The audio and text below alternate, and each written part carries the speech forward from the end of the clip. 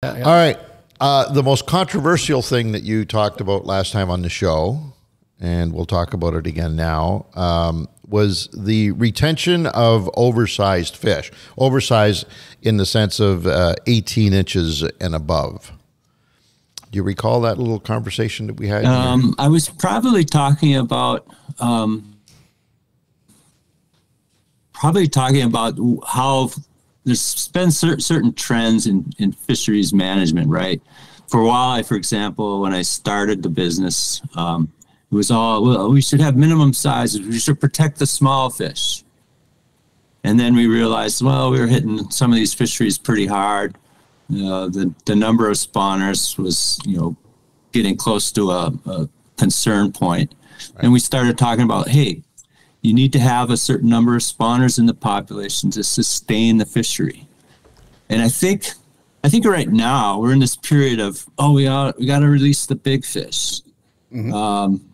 We got to release those big fish. The females have eggs, and one, if we're taking our mammal approach to fish, right?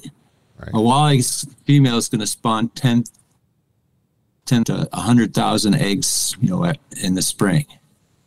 And if every one of those eggs for the population survive, you're going to have no water available. Sure. When they're sure. Yeah. It's just, we can't take that deer mammal kind of philosophy, how we're thinking about management, and apply it to fish, where their whole reproductive strategy of walleye is to bomb the shore, bomb the river riffles with eggs, and hope maybe half of 1% will survive to hatch and recruit into the fishery. So I might have been starting there, but at the same time, I was talking about, or might have been talking about, of the fact that people believe as the number of female or large walleye increase, the number of small walleye will be available, right? It's a linear thing.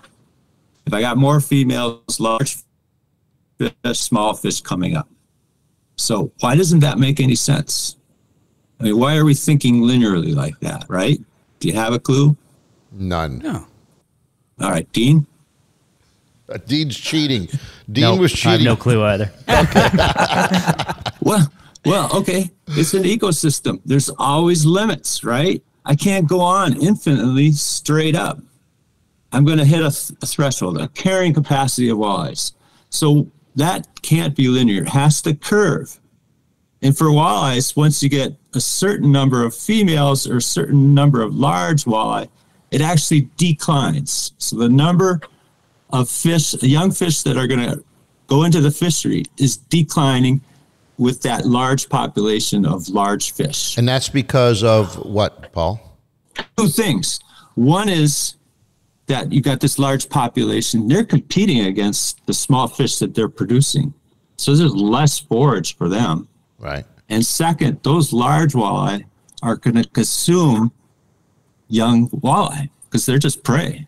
Right. So that's called cannibalism, right? So those two factors mean that if you have this large abundance of large fish in the population, you're going to see less reproduction and recruitment of small fish.